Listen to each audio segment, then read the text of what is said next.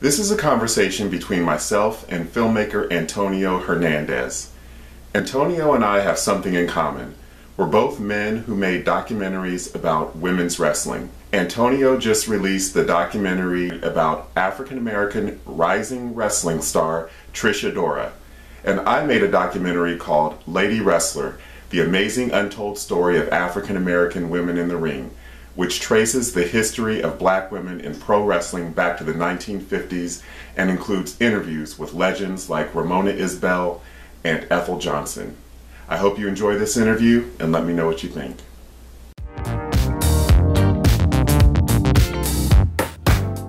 Why don't we just kind of actually talk about how you got into filmmaking and a little bit about yourself. I'm pretty much self-taught. I didn't go to school for filmmaking or anything. Okay. Actually, I got a degree in international studies and anthropology.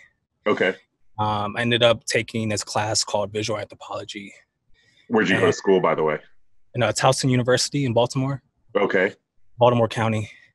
And ended up taking this class a little bit after I got into photography a little bit. Okay. I just did a project with my classmate, and I kind of just gone from there. I didn't really have dreams of being a filmmaker. I didn't know anyone that was doing film or anyone doing entertainment. No one in my family is really an artist. Okay. Creative entrepreneur or anything. So I ended up getting a job at Voice of America. Are you familiar with Voice of America? It sounds familiar, but can you fill me in on it? So it's the federal government's international news agency. Okay. So I was just a media logger for a couple years, just transcribing stuff, listening to speeches.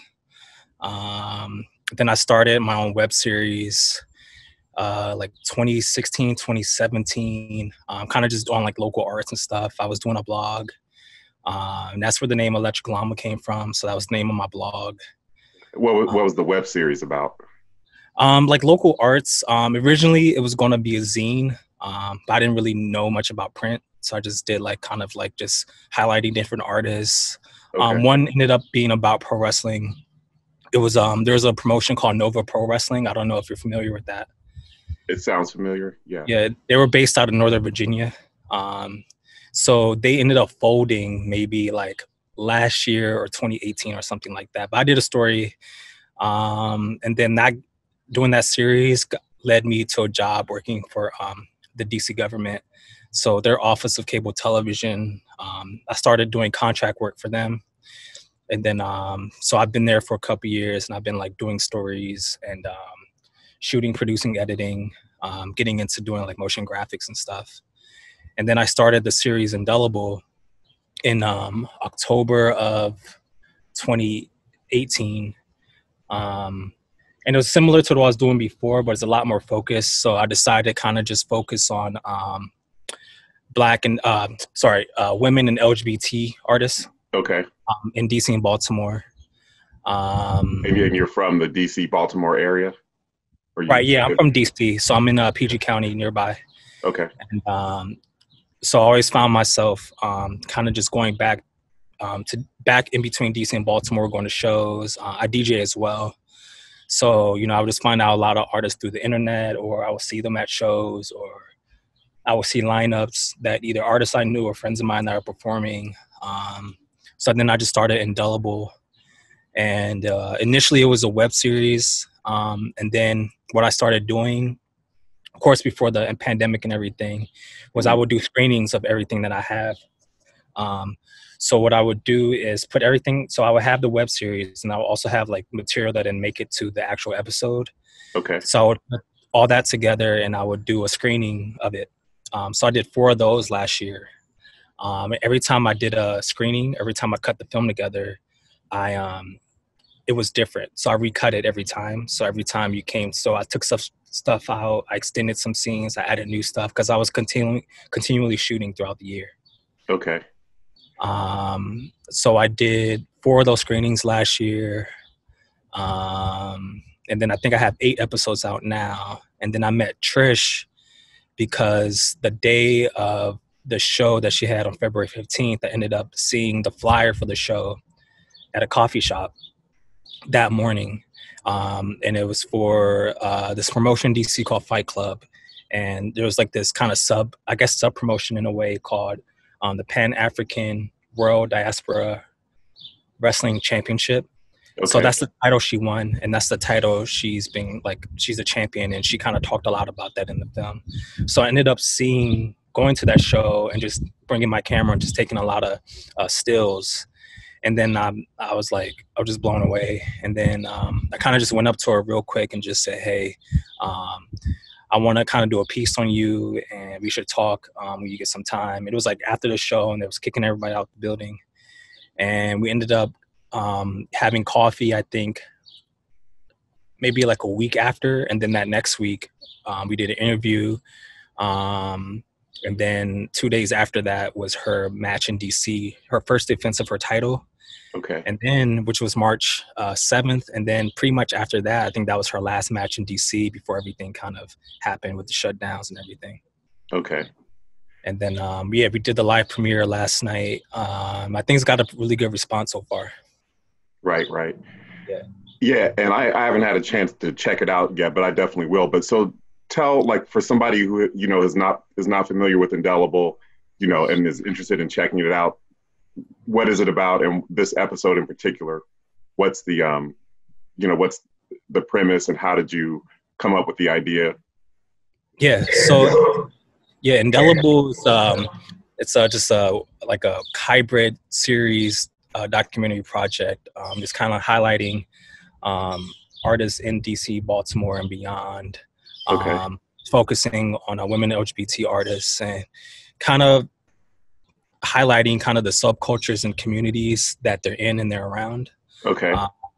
If you start the series from beginning to end, you'll see different artists in other episodes.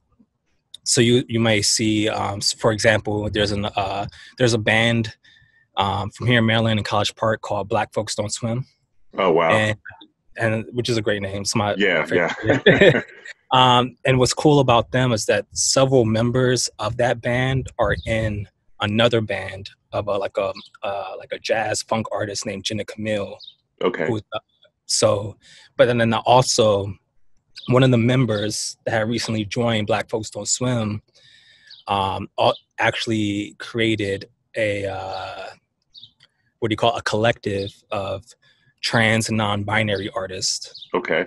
So, and there's lots of kind of situations like that where you're seeing people collaborating, playing each other's bands.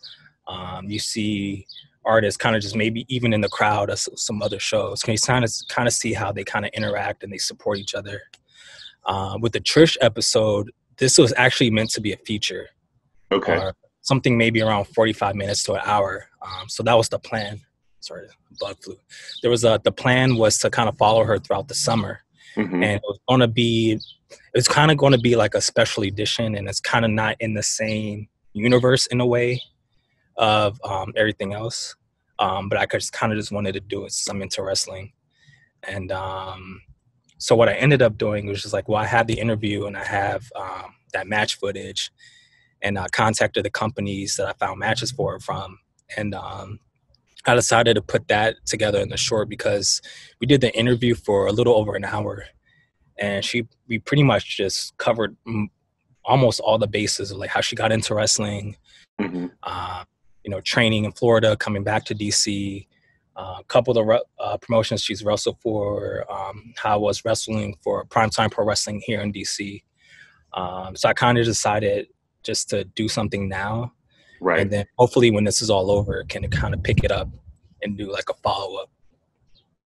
Right. So do you kind of plan to do like a brand new interview, or just kind of take the existing footage and, or just maybe do both, like take the existing footage and do a new interview to kind of expand Trisha's story? I think I'm going to do just new stuff. Pretty much I used maybe 80% of like the topics from the interview, and then the piece is 20 minutes, and I think it was like maybe 12 or 15 minutes of her. So, I mean, I think I literally used maybe like 20% of the actual interview.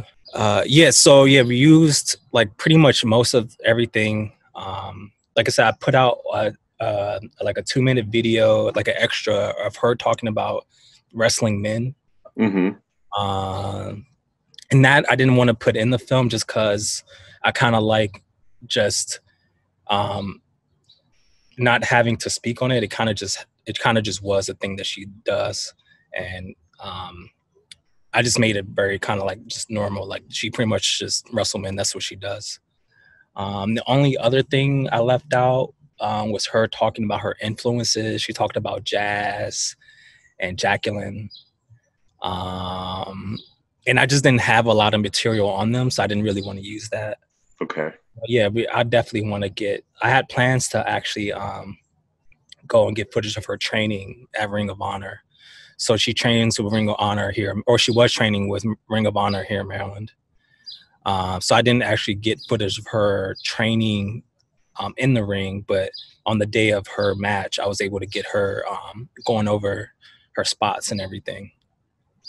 So was there anything she said that really surprised you during the interview? Well, there's a couple things. One was that she actually used to work with one of the artists that I covered the first episode, so of Indelible. So there's a rapper named Autumn Mojo. She's here from Maryland. So they actually used to work at the same place, so they knew each other, which is just like a funny coincidence. Another thing was just her going to Florida and talking about how she went to go train at the Dudley Boys School. Okay. And she kind of went there. She was basically like homeless in a way, or just without housing from when she first got there, because she kind of left and then was Florida. She said that she didn't have any place to stay for the first like little bit. And then she was just saying how she came back, and it was just by chance she found like a tryout for Ring of Honor. And she used kind of like a lot of the money that she had, and she kind of just was in a fork of the road, and she was saying she either will continue wrestling when she's back, because she didn't really enjoy Florida, and she decided to just kind of go for it again. So I think so that's probably one of the things that I probably will address the next time, because she talked about in greater detail about kind of the two forks in the road. One was going to Florida with not much. She had some money saved, and then coming back and trying to using her money saved to pursue wrestling again. But I think now it'll be interesting to see, like, since she's not, like, none of the wrestlers besides the two big companies, or the three big companies, I guess, are training and putting on shows. So a lot of like the local independent wrestlers, they've not been training. They might be doing home workouts or something, but they're not training. They're not having matches. So once all this is over, seeing how she gets back into it, because she kind of has to. She left Florida. She left DC to start in Florida, and then she kind of restarted back in DC. Then when all this is over, she kind of has to restart. So she never totally restarted, but she kind of had some setbacks, and now she has to kind of go and see how she works through those. Right. Yeah. So were you a wrestling fan at all before you interviewed Trish? Yeah, I mean, I grew up watching it a lot. I was really into ECW when I was in middle school and high school. Okay. And so I remember watching it when I was little. A friend of my mom's would sometimes buy the pay-per-views, because they're expensive back then. They were like $60. Yeah. So he would buy them, then he would record them on VHS and then give them to me and let me borrow them so I could watch them when I was like in elementary school. Right. And then I would watch it on like WCW and WWF on TV. Then I discovered ECW, so I was like really into that, just like the characters and just all the crazy stuff they were doing. And then kind of when I was in college, I kind of just fell off. I wasn't really watching a lot. I kind of just focused on school and everything. And then I would say maybe like after college, so maybe like 6 years ago, I got back into it and kind of discovered stuff like New Japan Pro Wrestling, like All Japan. I've been watching a lot of DDT recently. NXT, of course. So I kind of got back into it, and then even before that, I kind of just was watching stuff like. Have you seen Beyond the Mat? No, I haven't. No. Yeah, so that's a documentary that came out in '99, and it basically followed Mick Foley. It followed a couple other guys, and it was a documentary, and it kind of just shone light on like what the actual life was like as a wrestler. So I kind of gained through the years. I kind of gained an appreciation of like what they put their bodies through, how they trained, and what it took to be a wrestler. Yeah, so I've just been like really into it. Just watching especially just a lot of Japanese promotions recently when I can. Right. And going to local shows, I started, like I said, I mentioned Nova Pro, so I went to a few of their shows before they folded. And then Prime Time Pro Wrestling, it was DC's the kind of like first big promotion, I believe, in a long time, maybe ever. And they started last year, so this was maybe like I don't know. They've only had a handful of shows so far. Right.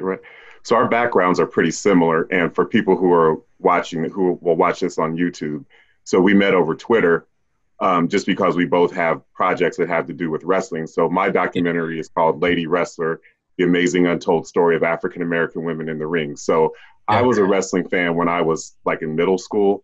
So I watched, WCW and the WWF on TBS on cable. And I was a big fan of Roddy Piper and, some of the old time wrestlers like that. But I actually stopped watching wrestling when I was in high school. I just completely forgot about it. And so most of my career has been in print journalism. I'm based in Columbus, Ohio. So I was working for this local newspaper, and this friend of mine who works in public relations kept telling me that there was this interesting woman that I should interview. And he set up an interview with her, and it turned out to be this woman named Ethel Johnson, who was like one of the first Black female professional wrestlers ever. She started in the 1950s. Her sister Babs was actually the first, and then Babs recruited Ethel, and then Ethel recruited their younger sister Marva. So I actually got interested in their story because of the history angle. Like, I thought it was interesting that they were like Black women in wrestling at such a time when there were hardly any like really famous women athletes, let alone black women athletes. So the history angle is what attracted me to their story. So it's just kind of interesting that we both kind of had that background. We were interested in wrestling when we were younger, and then kind of lost interest a little bit, and then kind of when we started working on the projects, kind of reignited interest in it. Yeah. Have you heard of a wrestler named Sweet Georgia Brown? Yeah, actually, I don't know if you've ever seen the Vice series on like the dark side of wrestling, but they did a whole episode. Well, I think it was a whole episode on Sweet Georgia Brown. It was either an episode on. Episode yet. Yeah, I'm trying to remember if it was an episode on her or if it was the episode on the Fabulous Moolah, because I think she was managed by the Fabulous Moolah. Okay, because a friend of mine who I told about my project, she said that she watched that episode, and I was just looking back. Brown. And I was looking back at the message just now, and she was just saying how now she's just kind of like really obsessed with kind of like finding the history about Black women wrestlers. So then I told her about your project too, because she was like, she saw that and it was crazy. So I feel like, I don't know, I just kind of feel like there's an interest to it. It's kind of just like people will be interested in it, but for some reason there just hasn't been many people kind of delving into it. Maybe the people think that no one would care or no one would be interested in it. I don't know. Yeah, well, I will. In the research for my documentary, what I found that it was a combination of things. Number one, there was a promoter named Billy Wolf who was actually based in my city, Columbus, who was like the main. He was like the Vince McMahon of his time. So after he passed away in the 60s, women's wrestling kind of faded away for a while until it kind of made a comeback in the 80s. So, and then a lot of the Black women who started out, they had already like retired by the time the 80s rolled around, and they weren't really a lot of them were like mothers and like they went on to second careers as like, just working totally outside of the wrestling industry. So a lot of them weren't interested in talking about their experiences because they experienced a lot of racism and a lot of sexism. I mean, if you see this Georgia Brown episode of Vice News, I mean, they imply that she was being pimped out. Like she was, her children say that she'd leave on these wrestling trips and, several months later she'd be pregnant. And so they implied that she was being, used for anything other than wrestling, or that she had to sleep with, certain men to get certain matches and stuff. So there really is a dark side of wrestling. And a lot of the women who are pioneers, some of them don't want to talk about it because of all the bad experiences. The women that I interviewed, they didn't say anything about like, sexual harassment or anything like that. But they did talk a lot about racism and about sexism, not making them as much as the men. And, it was just an all around difficult time for African Americans, let alone a woman in a really unconventional field. So I think that's part of it. And then Ethel Johnson, the main lady I interviewed in the documentary, she was just, once she left wrestling, she just decided to be a mom. And even her daughters said that they didn't know their mother was a wrestler until by chance they saw one of her matches on TV. But she didn't even tell her children she was a wrestler. And then another woman I interviewed, Ramona Isbell, she became a born-again Christian. And she felt like people in her church would judge her, like, oh, you were running around in a skimpy costume and, doing all this stuff in a wrestling. So a lot of it was the women themselves didn't want to talk about the history. And I actually went to the University of Notre Dame to do a lot of research. And I mean, they have like boxes and boxes and boxes of press clippings that have just been sitting idle for years. There was this another promoter named Jack Pfeffer who kind of like saved all these press clippings. So the history is there. It just is just going to take people like you and me to kind of uncover it and bring it out to the public. Yeah, wow, that's well. It wasn't Fabulous Moolah like accused of like doing that a lot, of like kind of just exploiting, prostituting. Yeah. Well, exploiting in general, like underpaying her wrestlers and making them like live on her property and kind of like controlling their lives. That's what they said in this Vice News episode. And and it was like one of those things where it was like some of the wrestlers she managed were like, oh, she was great to me. She was like a mom to me. She provided everything I needed. And then other ones were like, she tried to control me. She tried to, sexually exploit me, have me sleep with people to make her money. And so it's just one of those things where it's like everybody has a conflicting story, but a lot of the stories are not good at all about her, unfortunately. Yeah. That's wild. Yeah. And it's interesting. So after I finished the final edit of my documentary in 2018, or actually 2017, I realized I had actually never been to a wrestling match in person. So I went to WrestleCon in Orlando, and it just kind of struck me that most of the audience was men, because you think, okay, this is a woman's sport. You think women would be the primary audience, but it was men. And they were just like, it just really struck me that these men were like rooting on these women, because I don't know any other sport. I can't imagine a women's basketball game where most of the audience is men and they're like running up trying to get selfies with there's, women's football. There have been a few women's football teams over the years, but it's not common by any means. But I can't imagine a stadium full of men rooting on a women's football team and just like fawning over them and wanting to get their autographs. That's what really amazed me, is just like how passionate the fans were, especially the male fans. I don't know if you found that yourself, but yeah. I mean, it was, I think part of it was that I've been to a couple WWE shows, and those are usually pretty mixed. You have men, women, have families, a lot of kids, little kids. But I think with the local shows, I've only been to local shows within the past 3 or 4 years, so I'm sure it's different than what it used to be. But there's a lot of people kind of focusing on having diverse like rosters and talents. Right. So you're getting a lot of like women. Butch versus Gore, which is the event that I went to where I filmed her match, that specifically was primarily, if not majority, if not all, the talent were queer or Okay. LGBTQ. Some were non-binary. Um, so the audience was maybe like, I don't know, half men Okay. and a lot of women. There are a lot of just people of all kind of identities. But I think it's just because, well, partly is like there's a lot of like really good women athletes, Hmm. and a lot of things that and I think it goes back to WCW because they had a lot of like really good athletes, especially from Japan, because the women wrestlers from Japan are just on like another level. Yeah. And I think some of those trainings have kind of made it over here to the U.S. and to the UK and everything. And they're just, I think part of it is that they're just really good. And I think the other part is that it's a different medium because it's not entirely just a sport. Um, it's also that theater component. So it's kind of like rooting for a character on like a HBO show or something in a way Like a too. reality show or something. Yeah, it's like that reality show because in hybrid kind of sport thing, and I think you get a different type of uh, like audience member.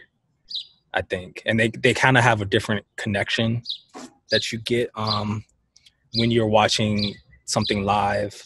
It's just a different connection than someone who's just a purely scripted character. Right. Have you Yeah. seen Fighting with My Family with The Rock? No, I haven't seen that. That's the one about Paige, right? Yeah, yeah. Yeah. Vince Vaughn plays a coach in that, and he has this great line where he says, "Wrestling is storytelling; it's opera and spandex." And I Yeah. think that's a great way to describe it. Yeah, yeah. I mean, it's theater for sure. I think personally, I think it's like the best entertainment like that there is out there. I think it's just so unique, and I think especially recently, like there's so much, and there's so much out there, and that I think there's something for everyone. Hmm. That's why I watched. I don't know if you're familiar with DDT in Japan. No, I'm not. But that's a promotion where they do a lot of comedy and they do a lot of serious um, kind of like matches and everything. But they have everything from they've literally done matches on a monorail, on a moving Oh, monorail wow. car. They've done matches like in a park. They've done matches in like a water park. I just watched a match the other day. It was an hour long 10-man tag team match at a campsite. Wow. Um, and they do stuff like that, and it's kind of like anime come to life. I think when I was younger, I thought it was cool because kind of like it's a real life comic book. Um, and then even now, it's like I'm not in awe by kind of like you kind of when you learn how the moves are done and everything. When you're older, you kind of get like a appreciation, like I said. But there's just now a lot of creativity happening, and it's going for me, it's going to be like beyond theater, when you're having this match going on in these sites like a Yeah. park, like a literal monorail, and it was like a moving monorail, and then at every stop wrestlers would come on, and there were actually people there, had an audience sitting in the actual chairs on the monorail. Wow.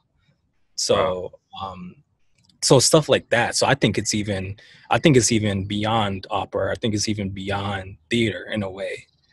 Yeah, it's um like extreme sports. Like, yeah, yeah. yeah. Yeah, it's like that. So that's what kind of, and I think that's what I look forward to the most. And I think that's important to have a good crowd. Hmm. Um, I mentioned this in an interview I did with earlier this week. It was just um, how the connection to the crowd is like one of the most important. Like it's the most important thing. Like at the end of it, um, it's not really about how many moves you can do. It's not about how cool a move you can do, like how complicated, how many like kicks and flips you can fit in a match. It's like, can you connect with the crowd? Can you either get them on your side or get them to boo you? You know, um, can you get people invested emotionally, to the point where, you know, at that match where she won the title, everyone was like stood up and screaming. People were like banging on the ring mat, like screaming her name and stuff like that. So I think it's just it requires like a level of participation that you don't really get a chance to do in opera and theater. You might, especially like an opera or like a dance, it's kind of, you sit respectfully, and you kind of watch it, and you laugh when there's something funny, or you maybe sigh, or you might have a kind of response for something that's emotional. But with wrestling, it's you part of the charm, and it's hard for me to watch wrestling now with promotions that are doing it without an audience. It's just having that audience reaction. How do you feel? So you said that Indelible focuses on LGBTQ issues. Do you feel that wrestling fans are like accepting of LGBTQ performers, or the audience? The matches that you go to, are the audience themselves, a lot of them LGBT? I mean, is it wrestling sort of like anything goes? Like it doesn't matter what your sexuality is or what your gender is, as long as you can wrestle? Or what's your feeling on that? Well, I think part of it is just because of where I am in DC. Mm-hmm. DC is like very diverse. There's a lot of just people working on causes. It's very liberal. Yeah. So you get a lot of people just from everywhere. Yeah. Get a lot of people who have maybe been scolded for the identity or whatever from their small town somewhere else in the U.S., and they come here, and it's like, they can find a community. Yeah. The shows I've been to, like I said, people are just, it's like you said, anything goes. Like Butch versus Gore, I think they started with the drag performance at the beginning of the show. Wow. I was backstage with Trish, so I didn't see it, but I saw the performers getting like their makeup and done before, and they weren't like the competitors weren't like comedy wrestlers. They weren't like just kind of like they were competing. They were actually having they were having like matches. They were competitive, hard hitting. Is that they might have been gay or lesbian or bi or trans or whatever, or non-binary. And the audience there specifically was very into it. They kind of, I think with Primetime, they kind of, it's kind of like one of their things is that, this is kind of what we promote. One of the founders themselves is non-binary. So they kind of set a precedent that they're not going to tolerate anyone like being homophobic or whatever. And I think, like you said, everyone, just anything goes. People just want to be entertained. People don't want to see the same stuff over and over again.